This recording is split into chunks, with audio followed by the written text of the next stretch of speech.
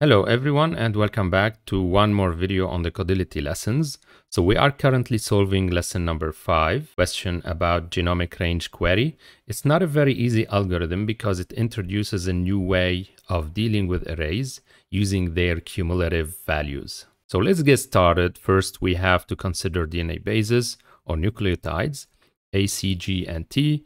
And for each, we consider an impact factor. These factors are provided as 1 for nucleotide A, 2 for C, 3 for G, and 4 for T. So taking into account the impact factors, we are also provided a string where you have a sequence of letters, and you are provided the arrays P and Q, where you have integers, and these are the starting positions and the end position of the slice of the string characters that we want to consider.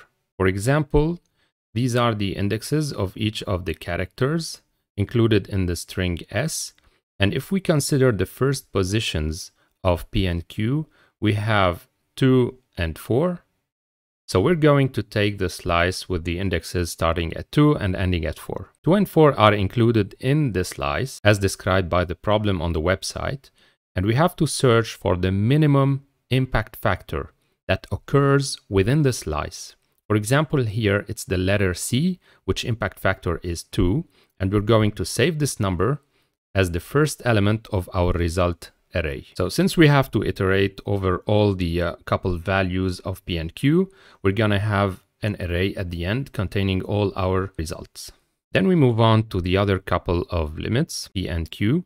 So here we have an edge case where we have the same number, 5, and in this case, the corresponding letter is T, which is at position number 5, and which impact factor is a number 4. So we're simply going to add number 4 to our results array. Then we move on to the other couple of limits, P and Q. So here we have 0 and 6, and this is actually the slice taking into account the whole string array. And in this case, the minimum impact factor that occurs within this string is the 1 for the letter A, which is number 1. So we're going to add the number 1 at the end of our results array. And so at the end of this example, the result array contains numbers 2, 4, and 1. And that's what my solution function should return at the end of the problem. We can solve this using a brute approach, which doesn't look that bad at first. So the first step would be to replace each letter by its impact factor, and then running iterations for each boundaries P and Q, checking within the considered slice the minimum occurring impact. And for each iteration, when we find the minimum, we push this into the results array. This solution works very well. However, it's not the most efficient in time complexity because for each couple of values P and Q, we have to scan all the string array in order to find the minimum. So this way we are going through the array so many times, which leads to a high complexity solution. A better way of doing this is by defining 4 different arrays for each of the nucleotides with the same size of the original string S. All the arrays are initialized at 0 at first, and then we proceed by reading the string characters and adding 1 in each array at the same position where the letter is occurring inside of the string S. So for example, here we have 2 letters A at the second position and the last position of the string. And this is where, for the array A, we added 1 at the second position and at the last position. We're going to do the same for all the arrays, and this way each array will hold the positions that are specific to each of the 4 nucleotides. Next, we are going to transform these arrays into cumulative values, meaning we are going to sum all the elements, and at each position, we're going to write the sum of all the previous elements. For example, here, at the second element, we have number 1. Then we continue with number 1. Nothing was added for a while, but then we have another A at the last element of the string. So this is where comes another addition. You are adding another 1 at the end of the string. This is why we have 0 here. Then at the first occurrence, my cumulative becomes 1. It stays 1 until we encounter another occurrence of the letter A in the string, and then it becomes 2. And of course, we have to do this for all the 4 arrays, for the 4 nucleotides. This method will make it easy for us to detect whether between two different positions we have a new occurrence of the same letter. For example, between these two positions here, since we have two different values of the cumulative, then we can say that we have a new occurrence at this position. If we take two other values, for example here, these two positions, where we have the same cumulative value, 1 and 1, in this case we know that we don't have any new occurrence of the letter A between these two positions. Notice that this method allows me to check the variance of the letter occurrences without really visiting all the array. We simply compare two values, and this is where it gets more efficient for my algorithm. Now for the provided example, we will obtain these 4 arrays after doing all the summing operations, and now we just have to consider a couple of values, p and q. Let's take p equal to 1 and q equal to 4, and we're going to compare within each array if the numbers are different or not, because this is going to inform us if we have a new occurrence of this particular letter or not. And since I'm looking for the letter with the minimum impact factor, I will start by testing the letter A first and proceed with increasing impact factors order. And this is very important. It's very important to keep this order correct. For example, here we have the same number for the letter A at this position. We have 1 and 1, so we have no new occurrence of the letter A between these two positions. However, if I move on to the letter C, I have 1 and 3, so I know that there has been 2 additional occurrences between these two positions. And if I go to verify this in my string, let's go to position number 1, which is the letter A here, and let's move to the position number 4. 1, 2, 3, and 4, we have 2 new C letters, and this is what this cumulative would tell us. It's 3 minus 1 is equal to 2, and this means that we have 2 new occurrences of the letter C. And since the difference was found for the letter C, which is the minimum impact factor letter for the moment, then I'm going to add its impact factor in my results array without continuing the testing for the letter G and the letter T. So my solution will start looking like this. For each couple of values, p and q, I will test if p is less than aq. And if it is the case, then I will push the number 1, which is the impact factor of the letter A, into my results array, which here I'm calling by the letter R. If this condition is not verified, meaning else if, I will test if there is any difference between the positions p and q for the letter C occurrence. If it is the case, if it's true, I'm going to push the number 2, the impact factor of the letter C, and so on for the letter G and the letter T. And we keep on iterating over all the boundaries that are provided in the two arrays, array P and array Q, until we have finished. At the end, our function should return the vector R, which holds our results values. There is an edge case here to take into account, and it is the case where the value P is equal to the value of Q. In this case, we just have to look for the position in the string of characters, check which character it is, and push its impact factor into our results array. So that's it. Let's go and see how to write this in C++ and then in Python. So this is our solution in C++. This is the brute solution, and I'm going to present it here for information because it can be written in an elegant way. So this is our solution function. It takes 3 parameters, my string S, the P array, and Q array. Then I'm going to define 2 new vectors of integers. The A vector, which will be holding the impact factors coming from the nucleotides impact factors of the string S, and R will hold the results values. So first I'm going to iterate over the string, the characters of S, and I'm going to replace A, C, G, and T by their impact factors, 1, 2, 3, and 4.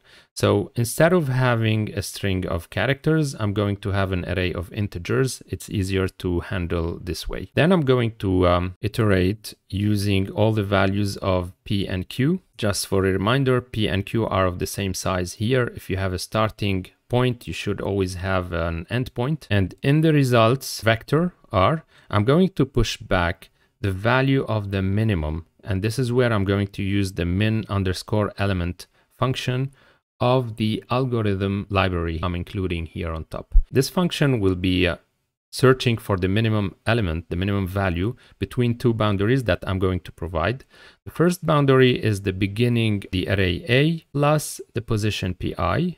This will be my starting position, up to a.begin plus qi plus 1, which is the ending position.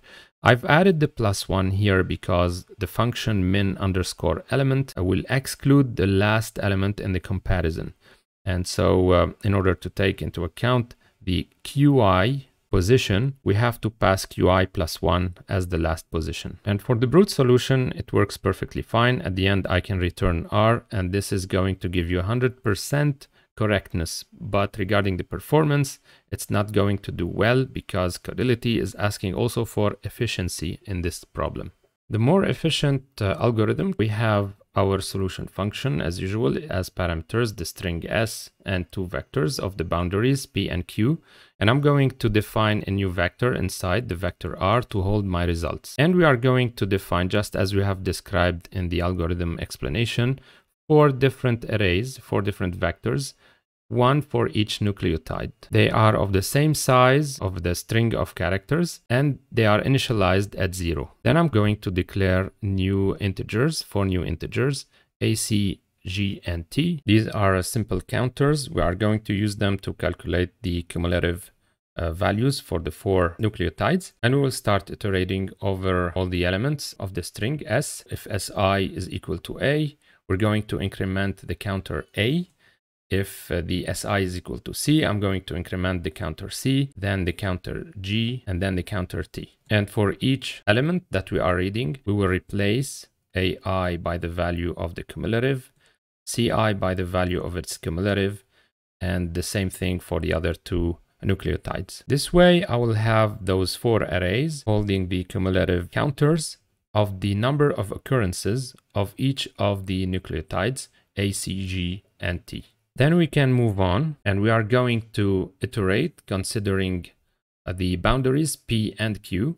And first of all, I'm going to test the edge case, where if Pi is equal to Qi, meaning if P and Q arrays are providing the same value. In this case, we are pointing out to one single type of nucleotide. If SPI is equal to A, in this case, I have to push back in my results vector the impact factor of A, which is 1. If not, we are going to test if it's C or G or T, and we are going to push back respectively 2, 3, or 4, depending on which letter is in that particular position.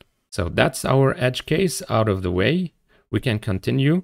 If it's not the case, meaning if it's not Pi is equal to Qi, if they are different, you have a starting position that is different than the end position, then we have to check if the cumulative values of A, Pi is different or it's less than AQI. If it's the case, I'm going to push back the impact factor of the letter A, which is 1.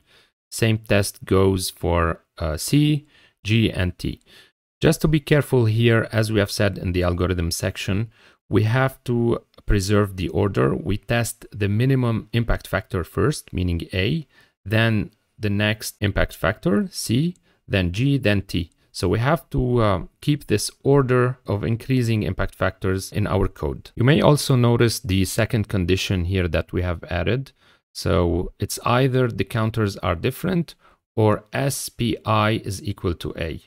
Why? Because if the first position, Pi, I'm considering, contains the letter A, then I have no other occurrences between Pi and Qi of that same letter. Then I will not find any differences between the two counters, API and AQI, although I have one occurrence which is happening at the beginning of my slice. This is a kind of an edge case that is induced by the algorithm that we are building here. So we just have to be careful for this one. Maybe take a moment to think about it. And when we are done checking all the values of P and Q provided by the two arrays, we can simply proceed and return the vector R. In Python, the solution is almost similar. We have our solution function, we have our string S and the P and Q arrays. These are lists in this case. I'm going to define an empty list R for my results, and the 4 lists that will hold the cumulative counting for each of these nucleotide letters. They are initialized at 0 at first, and they have the same length of the string S. Then I can initialize 4 variables A, C, G, and T. They are initialized at 0. These are the counters that I will be using to calculate the cumulative values to store in these 4 arrays. Then we are going to iterate over all the characters of the string S. Every time we find the letter A, C, G, and T, we are going to increment its counter.